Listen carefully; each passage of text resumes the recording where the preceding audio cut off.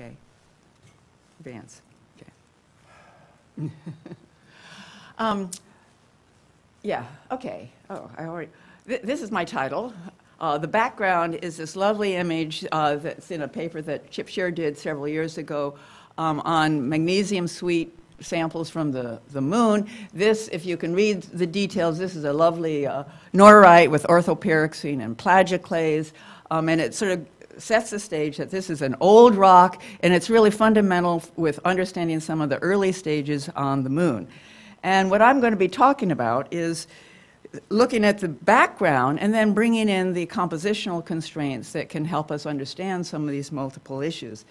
This is a summary that Lars Borg prepared a couple of years ago, and it relates back to some of the things we've already talked about, namely the middle one, which has the zircon ages, which has this peak around 4.35, but he also looked very carefully at all the ages of different measurement techniques to try to sort out what really is the age sequence that we can see on the moon.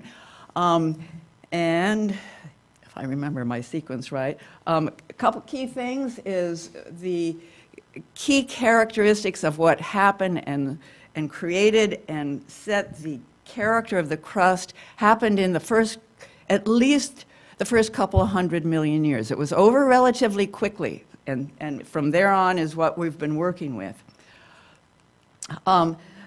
You've seen these kinds of models for the evolution of the crust that we have early on. We have a magma ocean. The magma ocean begins to crystallize. The first thing that forms is the early mantle. And it's not until about 70% of the magma ocean has crystallized that we start to get the plagioclase cumulates forming the upper part of the crust. All the models that you look through in the various literature get to this stage, namely that after we've developed the proto-mantle, we start the anorthositic crust, and then what happens? Well, we have to come back to what we have in the samples. We have the zircon peak at 4.35.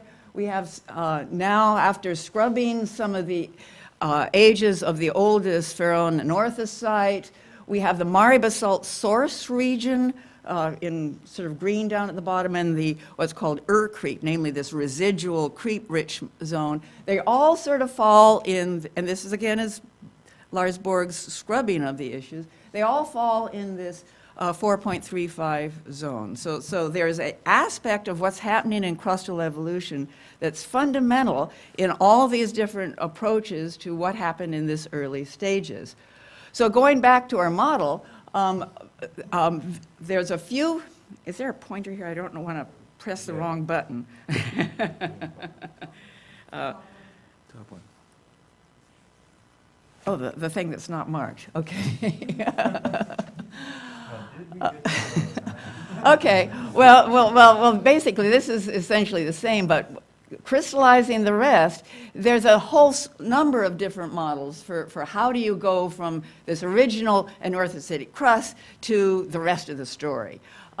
This is one that McCubbin had later on, and a lot of the issues has to do with what happens to the ilmenite, what happens to the creep, and you see a lot of different varieties of this last summary. And what I want to talk about, and we've already mentioned in Noah's talk and earlier today, is that there's several major events that probably happened in this time period. We've got a mantle overturn, probably. We've got the magnesium suite developed. We've got creep concentration. We've got a dynamo initiated. And we have basin-forming events. All these sort of happened in this time frame of when we're trying to unravel this. So why am I saying all this? It's because I want to show you that we can put constraints on this looking at the composition in a global context. We can't answer all the questions, but we can certainly put constraints. So what I'm going to talk about are some of the compositional aspects that we see in a global scale, clearly talk about the anorthosites and the pan and fan, which are global, and then talk about some of the distribution of the mafic minerals. This is associated with the highland crust. I'm ignoring the Mare basalts at this point. But I'll talk about the olivine, the magnesium spinel, and the magnesium-rich pyroxenes, and the distribution across the surface. And then come back with issues that it may constrain or raise options for. I only have this figure of squiggly lines, and I have one more, but just to remind you that everything I'm talking about is based on the fundamental characterizations of properties that are highly diagnostic, that allows you to identify crystalline plagioclase, pyroxenes with magnesium or iron-rich composition, olivines, spinels, et cetera, et cetera. So there is a basis, and for those of you who are not spectroscopists, you just need to know that we use this as a basis. I'm going to start with looking at the plagioclase, which is based on this crystalline plagioclase feature, and then walk through the global distributions of each of these components. Okay, plagioclase. Early on, after the Kaguya mission and M-Cube mission did its initial assessment, Makiko Itaki wrote an elegant breakthrough paper pointing out that this crystalline plagioclase is identified globally in all these little blue spots around the surface. It's based on this highly diagnostic feature of crystalline plagioclase.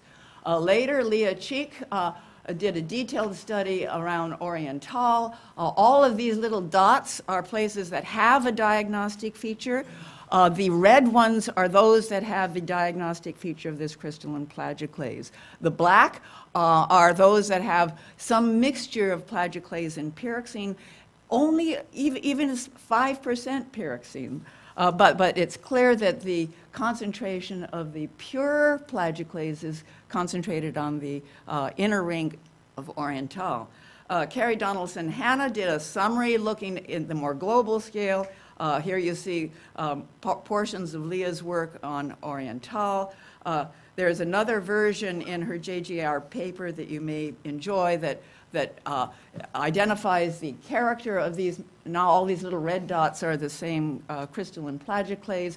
She also included what we call the featureless plagioclase, which means there's no diagnostic features in a high albedo material, and those are all the little black dots. So again, the key point here is that we have plagioclase is global, it's well exposed at basin rims, and in particular, because of the Oriental inner ring, we know it is a massive crustal layer. So there's no question that the global distribution and the massive character of this anorthosite is well documented. Okay, well, let's move on to other aspects.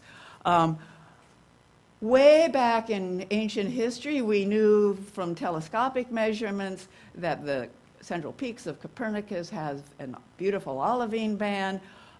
With the original Kaguya data, Yamamoto mapped out the distribution of where we see these features across the surface. I'd like to come back to the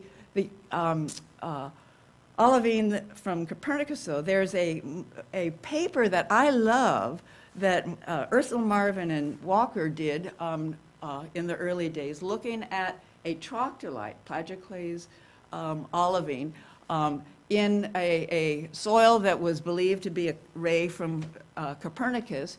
And around the olivine grains were these melted zones. And they showed experimentally that the only way you can get this texture is by a rapid heating and melting and rapid quenching. Just exactly the sorts of things that you would expect for something that comes from this place and is excavated by the crater Copernicus and deposited Apollo 12. So, and the composition is FO89 and anorthosite 95, just exactly what we expect from our troctolites. Beautiful, elegant. So we have a distribution of the olivine. The olivine is associated with environments where there's plagioclase. It doesn't have the massive outcrop that we see with anorthosite, but it is global in distribution. So olivine, or this troctolite, and I contend that pretty much all the olivine we see is troctolite, occurs as a local component in association with plagioclase in diverse locations across, but it's missing an SPA, the deepest, biggest basin we have. Okay, let's move on. Spinel, magnesium spinel, and is Tab here? He's going to be talking next. Oh, okay. Well, I misspelled his name, and so I'm very embarrassed. I was looking at it this morning. Okay, it's correct in the next talk. Okay. Anyway, this is the magnesium spinel is very diagnostic, has none of the mafic minerals that we see with olivine and pyroxene, but this enormous strong spinel feature that has another feature at longer wavelengths. So you have to have this sort of little bump that you see in all of the diagnostic distribution. These are where we've seen the magnesium spinel. It's associated in a variety of areas, including basin rings, but also in various dispersed areas in the debris from major impacts. So, and Tab will tell you about how it's formed and the origin, but okay. Magnesium spinel is global, but occurs as a minor component along basin rings with feldspathic megaregolith. And the last mineral that I'd like to talk about is pyroxene. This is a harder one because pyroxene is everywhere. Paul Lucy and his group did a really elegant analysis recently where they looked at all the small craters, the 1 kilometer craters, and evaluated the diagnostic features of pyroxenes. And the key for that is where you see this band minimum. The shorter bands are more magnesium rich. The longer wavelength bands are more iron and calcium rich. So do you know what are these two lithologies that this suite of materials comes out? Well, it's what you would expect, namely the highlands are this peak with the low calcium, magnesium-rich pyroxenes, and of course the Mare basalts are this high calcium pyroxenes. In addition, they looked at the distribution within South Pole Aitken and the feldspathic highlands. They had to scale it because the statistics are small here, but both of these, feldspathic highlands and SPA, fall in this main peak. SPA might be even a little more iron-rich. It's hard to be sure. So anyway, this is an elegant distribution of the magnesium-rich pyroxenes are pervasive in the megaregolith of the highlands. Okay, and I'm essentially done with the overview. Magnesium principle, okay, blah. I just said that. Okay, summary. Pan, the global anorthosite, is exposed. This is a massive layer. Olivine troctolite occurs as a local component association with plagioclase in diverse areas, often at basin rings, but it's missing in SPA. Magnesium spinel is global, but occurs as a minor component, and magnesium-rich pyroxene is global and is the principal mafic component in the feldspathic highlands megaregolith. Okay, well, what constraints does this? And here's my summary of what I think this helps us to try to unravel this sequence. The magma ocean accumulates the plagioclase. It's closed. Magma ocean plagioclase is well documented. Okay, the olivine plagioclase. Now this is a magnesium-rich olivine. It is associated with near basins, and in order to have the magnesium-rich component, does not prove, but certainly suggests there's some issue with the mantle overturn, which of course has the most magnesium-rich component of the early cumulates. The second component is also possibly associated with the mantle overturn. Namely, you need to have the magnesium-sweet liquids interacting with the anorthositic crust. So both of these components suggest there had to be a mantle overturn in association with some of the character of what we see today.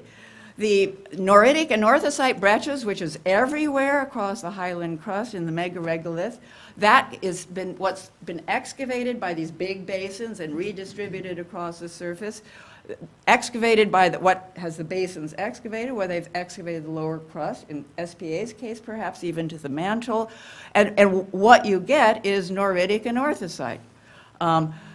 So the lack of exposed olivine SPA suggests that either none of the basins have excavated mantle material, or the lunar upper mantle below the anorthosite crust is dominated by low calcium, magnesium-rich pyroxenes. Okay, implications for crustal evolution. We've confirmed the magma ocean. Mantle overturn may be a requirement for some of these observations in a global scale. The exposures and redistribution of the lower crust by mantle is what creates the noritic breccias across the megaregolith, and the composition of the lower crust and upper mantle is dominated by magnesium-rich pyroxene with minor components of olivine and magnesium spelt. That's it. Thank you, Carle.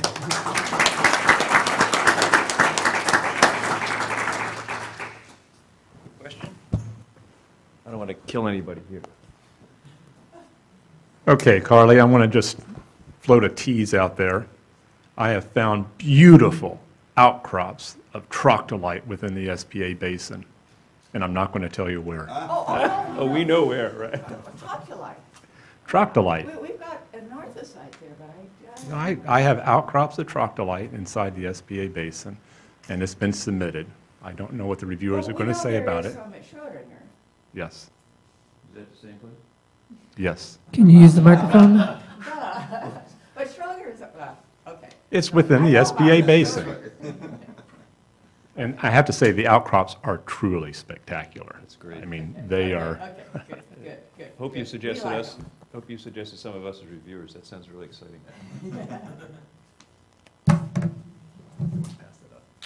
Mine's going to be real quick. Oh.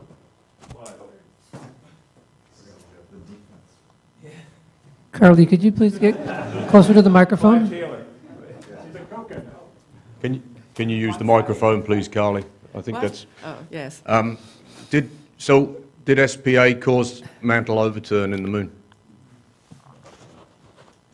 You expect me to answer that. You're supposed to answer that. I don't know, that's why I'm asking you. No. Well, actually, I don't know. We've got SPA, we've got mantle overturn, we've got all these things that are happening at the same time, and we've got to get them in. Yeah, I don't know how to unravel that. That's why it's. That's the difficult one, right? So we'll take the 1 minute and a half at the end of the thing for discussion, and Carle will think about that and then answer it at that time, okay?